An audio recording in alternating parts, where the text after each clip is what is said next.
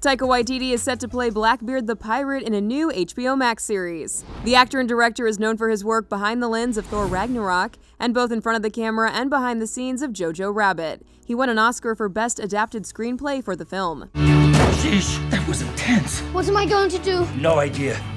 Got it! I will Burn negotiate. down the house and blame Winston Churchill. Or negotiate.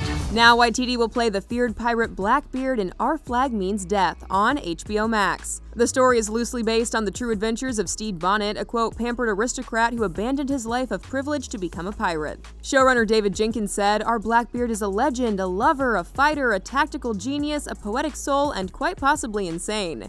Only one man could play this role, and that is the great Taika Waititi. We're thrilled beyond measure he's decided to don the beard." The project is a half-hour comedy that will span 6 episodes. Waititi will also direct the pilot and executive produce the project. Waititi is currently wrapping up directing Marvel's Thor: Love and Thunder, which is set to be released in 2022. For more on this story and the latest news, go to THR.com. For the Hollywood Reporter News, I'm Tiffany Taylor.